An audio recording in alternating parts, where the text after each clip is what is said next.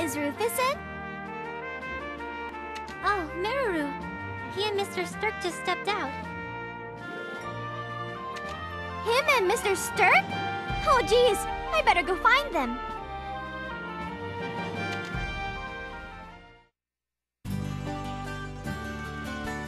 I'm sorry to call on you so suddenly. Here, have a drink. Why did you invite me to the tavern out of the blue? I haven't been bothering Princess Meruru. I brought you here to show you my appreciation. Your appreciation? As you know, because of my position, I tend to be very strict with the princess.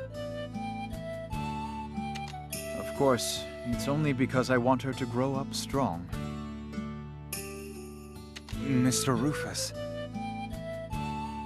When you mentioned a knighthood, for example, I know it's my duty to set up a peacekeeping force to keep her safe.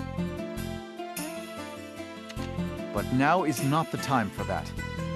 I want her to be free of restrictions and have the chance to cultivate her talents. Soon enough, when the princess stands to represent this land to the outside world, that's when I'll need your help. Until then, I only ask that you give me time to do things my way. I had no idea you'd thought so extensively about Princess Meruru. I'm ashamed of my behavior. I was so caught up in acting like a knight, I failed to notice your true intentions. I have much to learn. I realize that now. From today forward, I will approach Princess Meruru merely as an escort on her varied adventures. Thank you. Please continue to protect the princess in the ways that I cannot. I will. On my sword and on the drink we just shared. I swear.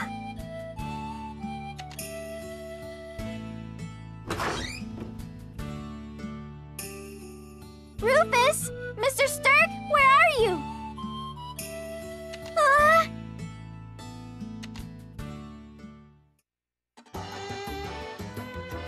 I've known all along, of course. The knighthood is purposeless, outdated, no longer useful. But I've lived my whole life as a knight, and I'm not the kind of old dog that can learn new tricks. I understand how you feel. Personally, I feel that a knight like you carries a truly remarkable presence. Although time may pass, the people do not change, nor does the spirit that dwells within them. Ah, you really do understand. Your ability to comprehend the truth astounds me. Why are they drinking together? When did they get all buddy-buddy?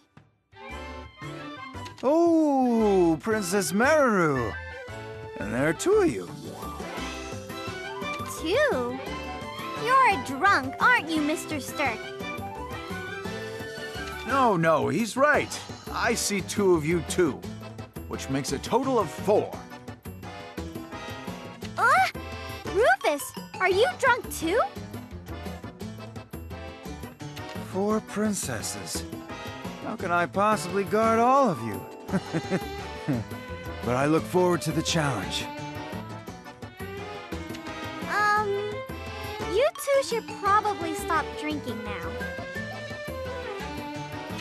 I won't be felled by such a paltry alcoholic enemy, for I am a proud knight. It has nothing to do with being a knight. We just need to get you home.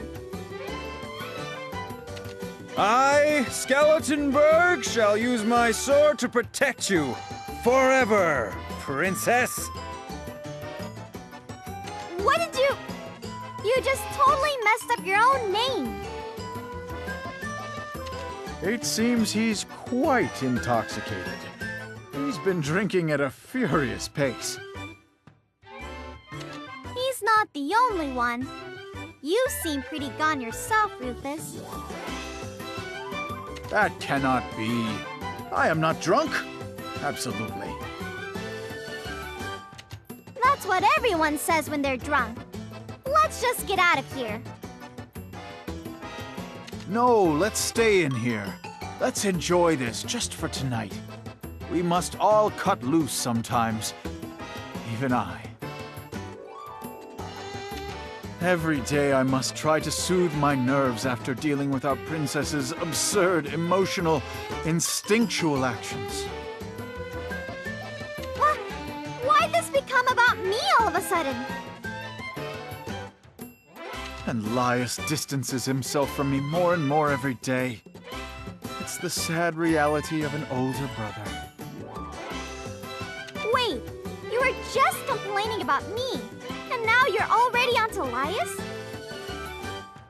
What are you saying? Time doesn't stand still for you. Listen, developing a kingdom means gathering all given information, and always being 3 steps ahead. And now I'm getting lectured? I can't deal with this. Sure, it's nice to cut loose sometimes, but they're too much to handle when they're drunk.